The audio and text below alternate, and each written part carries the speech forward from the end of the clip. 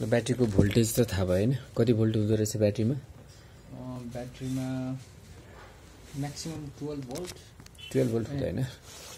मोबाइलको ब्याट्री भनेको average voltage यहाँ जति लेखिरहेको छ नि 3.7 त्यो भनेको यसको एभरेज भोल्टेज हो यहाँ 3.7 लेखिरहेको छ कि छैन योभन्दा अलिकति कम पनि हुनसक्छ योभन्दा बढी पनि हुनसक्छ है बढी भन्नाले यहाँ हेर्नु कति लिमिटेड चार्ज भोल्टेज कति लेखिरहेको छ 4.2 भनेपछि यो 4.2 भोल्टसम्म जान सक्छ क्या माथि अनि तल भनेको 3.5 सम्म जान सक्छ यो भनेको बिचको भोल्टेज जस्तो भयो अलिकति यतिभन्दा तल गयो भने मोबाइलको ब्याट्री लो देखाउँछ योभन्दा माथि हो भने चाहिँ चार्ज यति जस्तो यो 4.2 हो भने के हुन्छ ब्याट्री फुल देखाउँछ कुनै यदि चार्ज गरेको ब्याट्री तपाईँले चेक गर्नुभयो भने त्यसको भोल्टेज यति देखाउँदैन त्यसको भोल्टेज के हुन्छ 4.2 हुन्छ र यो के हो लिमिटेड चार्ज भोल्टेज भनेपछि चार्ज गर्दाखेरि पनि यसलाई कति भोल्ट दिनुपर्छ 4.2 यो यति भोल्ट दिएर यो चार्ज हुँदैन भनेपछि 4.2 भोल्ट दिएर अनि ब्याट्रीलाई चार्ज गर्नुपर्ने हुन्छ अब नर्मल चार्जरले त यति दिने भयो चार्जरले कति दिन्छ त यसलाई 4.2 दिन्छ कि योभन्दा बढी दिन्छ कि कम दिन्छ बे चार्जर जोड्छौँ नि हैन मोबाइल चार्ज गर्दाखेरि अनि त्यो चार्जरले कति भोल्ट सप्लाई गर्छ यसलाई चार्जरमा कति भोल्ट लेखेको हुन्छ देख्नु 5 भोल्ट हो चाहिँ चार्जरले 4.2 दिने होइन चार्जरले कति दिने हो 5 दिने हो अनि 5 दिइसकेपछि जस्तै चार्जर हामी बोर्डमा जोड्यौँ हैन अनि बोर्डले के गर्छ त त्यो 5 भोल्टलाई 4.2 बनाएर अनि यो ब्याट्रीमा पठाउँछ है अनि हामी यहाँ ब्याट्री राखेपछि त्यो ब्याट्री के हुने भयो चार्ज बुझ्नुभयो हजुर यसलाई चार्ज गर्दा यति चाहिने हो तर चार्जरले चाहिँ 5 दिन्छ किनभने यति नै दियो भने त्यो आउँदा आउँदा बाटैमा लस हुन्छ त्यही भएर अलिकति बढी दिनुपर्ने हुन्छ चाहिँ यो भनेको यसको यो 3.7 भनेको एभरेज भोल्टेज भयो चाहिँ कुनै ब्याट्री यदि तपाईँले चेक गर्दाखेरि योभन्दा बढी देखायो भने के बुझ्नु पर्यो यो चार्ज छ भने बुझ्नु पर्यो त्योभन्दा कम देखायो भने चार्ज छैन अनि यो एम्पियर भनेको त थाहा पाइहाल्नु भयो एम्पियरले गर्दा के हुन्छ त ब्याट्रीको पावर थाहा हुन्छ हो जति बढी एम्पियर भयो त्यति के हो त्यो बढी पावरफुल हो किनभने पावर भनेको भोल्टेज इन्टु करेन्ट होइन अनि करेन्ट भोल्टेज त सेम हुन्छ त्यही भएर करेन्ट भनेको यसले करेन्ट बढी भयो भने पावर पनि के भयो बढी भएको थाहा हुन्छ र अर्को यसमा यो अगाडि के लेखिरहेछ LIION के हो त्यो भनेको ब्याट्रीमा LIION भनेर लेखिरहेछ नि हैन LIION थाहा छैन सर यो भनेको लिथियम आयन हो लिथियम आयन भन्छ है यसलाई यो भनेको जस्तै ब्याट्री भित्र के हुन्छ केही न केही राखेर बनाएको हो नि त हो त्यो केमिकलको नाम के हो त लिथियम आयन केमिकल यो भनेको केमिकल हो अब अहिले नयाँ ब्याट्रीहरुमा LiPo लेखेको हुन्छ लिपो हो यो LiION यो चाहिँ लिपो यो भनेको लिथियम पोलिमर मोर पावरफुल यो भनेको अझै त्यो भन्दा नि बेटर पोलिमर जस्तै अहिले प्राय के हुन्छ फोन बनाउने ट्रेन्ड कस्तो हो भने प्राय पातलो स्लिम फोन बनाउँछ नि हैन अलि वेट कम भएको फोन बनाउन खोज्छ हो चाहिँ अब कुनै ब्याट्रीमा यो लिपो हाल्यो भने अब सेम साइजको ब्याट्री छ भनौं दुईटा एउटामा LiION छ एउटामा के छ LiPo छ भने अब यसको पावर 1000 हो भने यसको पावर के हुन सक्छ 2000 हुन सक्छ 2000 यसको 1000 mAh हो भने यसको 2000 mAh भयो भन्नाले धेरै लाइट बनाउन खोजेको लाइट बनाउने यो पोलिमर भन्ने हो के यो पोलिमर हालेपछि के भयो यसले बढी स्टोर थोरै एरियामा धेरै चार्ज यसले स्टोर गर्न सक्ने भयो भने यसले चाहिँ थोरै यसले चाहिँ अलिक कम चार्ज स्टोर गर्ने भयो कम चार्ज गरेर स्टोर भएपछि यो बढी पावरको बनाउनको लागि के गर्नु पर्यो ब्याट्रीको साइज बढाउनु पर्यो तर यो बढी पावरको बनाउनलाई ब्याट्रीको साइज बढाउनु पर्यो अथवा थोरै साइजले धेरै चार्ज स्टोर गर्न सक्ने भयो चाहिँ नयाँ महँगो मोबाइलहरुमा के हुन्छ LiION हुँदैन त्यहाँ LiPo लेखेको ब्याट्री आइफोनहरु भयो हैन आइफोनहरुमा हेर्नु भयो भने लिपो लेखेको हुन्छ चाहिँ त्यो पनि के हो त मोर पावर ब्याट्री यो पनि हो तर यो के भयो अलिकति राम्रो क्वालिटीको ब्याट्री भयो बडी पावरफुल भयो लाइट बडीमा मोर पावर भयो हैन अनि अर्को भनेको हिट प्रोड्युस कम हुने जस्तो ब्याट्री लो हुँदै गयो भने तातिदै जान्छ नि मोबाइल तातिन्छ नि हो यसमा चाहिँ मोबाइल तातिने समस्या हुन सक्छ भने यसमा चाहिँ त्यो समस्या चाहिँ एकदमै कम हुन्छ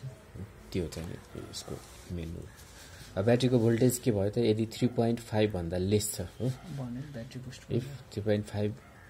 और लेस छ भने के गर्नु पर्यो हामीले ब्याट्री बुस्ट गर्नु पर्यो यसलाई हामी के गर्नु पर्यो बुस्ट गर्नुपर्ने हुन्छ हो बुस्ट गर्नको लागि नम्बर 1 के गर्ने त यो पावर सप्लाई हैन यसलाई अन गर्नुस् है अन गरेपछि के भयो त्यहाँ भोल्टेज आयो नि हैन अब 4.2 भोल्ट सम्म त चार्जरले नै दिन्छ हजुर त्यति नै हामीले दियो यसबाट पनि त्यति दियो भने त ब्याट्री चार्ज हुँदैन नि चार्जरले चार्ज गरेन भने बल्ल हामी बुस्ट गर्ने हो कि अब चार्जरले चार्ज गरिरहेछ भने त्यसले बुस्ट गर्नु जरुरी भएन चाहिँ योभन्दा बढी दिनु पर्यो भने चाहिँ मिनिमम हामीले कति दिनु पर्यो त्योभन्दा बढी भन्नाले 5 देखि लिएर यहाँ लास्ट भोल्टेज कति छ म्याक्सिमम भोल्टेज कति छ 16 भोल्ट जति छ हो छ कि छैन चाहिँ 5 देखि लिएर एकचोटि 16 भनेको त धेरै हुन्छ त्यसले ब्याट्री ड्यामेज गर्न पनि सक्छ अनि 5 टु हामीले त्यस्तो 12 भोल्टसम्म दिएर चार्ज गर्न सक्छौँ जुन चाहिँ ब्याट्री डेड हुन्छ हैन डेड अब जस्तै 0 छ भने त्यसलाई तपाईँले 5 दिनुभयो भने त के पनि सुन्दैन हो त्यतिखेर के गर्नु पर्यो अलिकति 10 भोल्ट 12 भोल्ट राखेर दिनु चार्ज गर्नु पर्यो भने अब जस्तै 3 भोल्ट अथवा 2.8 भोल्ट त्यस्तो छ भने 5 भोल्ट 6 भोल्ट दिएर चार्ज गरे पनि हुन्छ चाहिँ यति नै दिने भने कुनै रुल छैन हैन सर जस्तै ब्याट्री अब पुरै चार्ज नभएको अवस्थामा हुन्छ नि त्यति बेला अब हामीले यहाँबाट बुस्ट गर्दाखेरि ब्याट्रीमा पावर आयो भनेर चाहिँ कसरी थाहा हुन्छ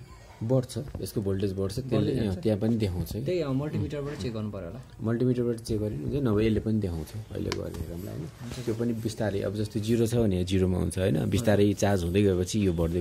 यस्तो माथि आउँछ बुस्ट गर्नको लागि सबभन्दा फर्स्ट के गर्नु पर्यो यो मेसिनलाई के भनिन्छ पावर सप्लाई यसलाई भेरिएबल डीसी पावर सप्लाई भनिन्छ किनभने त्यो भोल्टेजलाई भ्यारी गर्न मिल्छ के सानो कम बढी गर्न मिल्छ त्यही भएर त्यसको नाम के हो भेरिएबल डीसी पावर सप्लाई पछि फर्स्टमा हामीले के गर्नु पर्यो डीसी पावर सप्लाईलाई हैन भेरिएबल डीसी पावर सप्लाई यसलाई कतिमा सेट गर्ने set in minimum 5 to 12 भोल्टमा set गर्नुहोस् हैन यतिमा सेट गरिसकेपछि अनि त्यसको तार छ नि हैन एउटा कालो र एउटा रातो तार छ कालोलाई कहाँ जोड्ने र रातोलाई कहाँ जोड्ने कालोलाई नेगेटिभमा रातोलाई पोजिटिभमा हो पछि connect red wire at plus pin of battery plus pin and black wire at minus pin of battery हो so black लाई चाहिँ माइनस मा राख्नु पर्यो रेड लाई चाहिँ प्लस मा राख्नु पर्यो एन्ड चार्ज ब्याट्री कतिखेरसम्म चार्ज गर्ने for 1 minute ब्याट्रीलाई के गर्ने 1 मिनेटसम्म चार्ज गर्ने एन्ड स्टप 1 मिनेटसम्म चार्ज गर्ने र रोक्ने हैन अगेन स्टार्ट चार्जिङ स्टप गर्ने र फेरि के गर्ने चार्ज गर्न सुरु गर्ने भनेर कन्टिन्यू चार्ज चाहिँ नगर्ने किनभने बडी भोल्टेज हो हैन बडी भोल्टेजले ब्याट्री ड्यामेज गर्न पनि सक्छ त्यही भएर चार्ज गर्ने 1 मिनेटसम्म गर्ने रोक्ने हैन फेरि गर्ने फेरि रोक्ने फेरि गर्ने हो त्यसरी गर्नु पर्यो हो अब कतिखेरसम्म चार्ज गर्ने चार्ज until voltage reach 3. लगभग 7 हैन 3.7 को रेन्जमा पुग्यो नपुगेसम्म के गर्ने चार्ज गर्ने हो अब यसरी चार्ज गर्दा यदि भोल्टेज बढेन भने के गर्ने त रिप्लेस गर्ने त्यो ब्याट्री ड्यामेज हो त्यसो हो if battery doesn't take charge हो ब्याट्रीले के गरे चार्ज लिएन भने के गर्ने त replace charge then replace the battery ब्याट्रीलाई के गर्ने रिप्लेस गरिदिने बुझ्नुभयो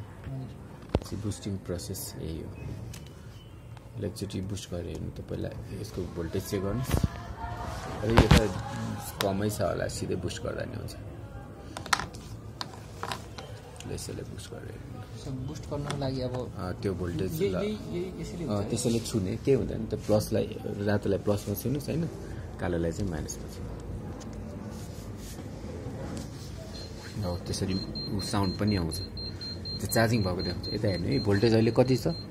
अलिकति छ हैन अब बढ्दै छ कि छैन हो यसरी बढ्दै गयो भने अनि ले चार्ज लिइरहेको छ भने थाहा भयो कि यसलाई एकछिन चार्ज गर्नु अनि बिचमा अलिकति स्टप गरिदिने हैन फेरि चार्ज गर्ने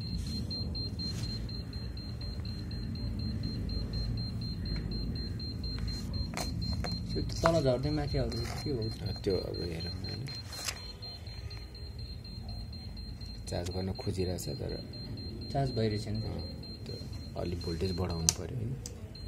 अलिक त्यो स्टप गर्नु त त्यहाँ छोड्नु त अरू त्यति भन्नु अलिकति बढी भोल्टेज गरेर जस्तै 10 भोल्टमा चार्ज गर्नु ल यतिमा गर्नु त अब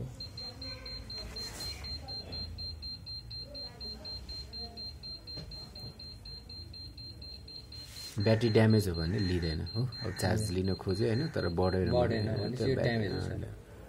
हजुरलाई मल्टिमिटरले एकचोटि चेक गर्नु बढ्यो कि बढेन 20 भोल्टमा मल्टिमिटरलाई 20 भोल्टमा राखेर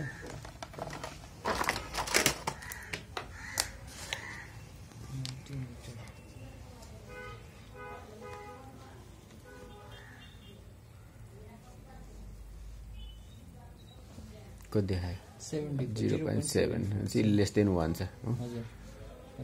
ब्याट्री रिप्लेस नै गर्नु पर्यो यो त अब नहुन नि सक्छ त्यही पनि एकछिन चार्ज गरेर हेर्नु अनि अलिकति अब धेरै बेरसम्म चार्ज गर्दा नि लिएन भने कमसेकम 5-6 चोटि हेर्नु सर यो एउटा मात्र वे हो सर ब्याट्री बुस्ट गर्ने त्यही हो सरको ब्याट्री बुस्टर भन्ने डिभाइस पनि यही हो है भोल्टेज दिने त अनि बुस्टर भन्ने छुट्टै अब त्यसमा फिक्स भोल्टेज हुने भयो होइन यसबाट त भ्यारिएबल गर्नु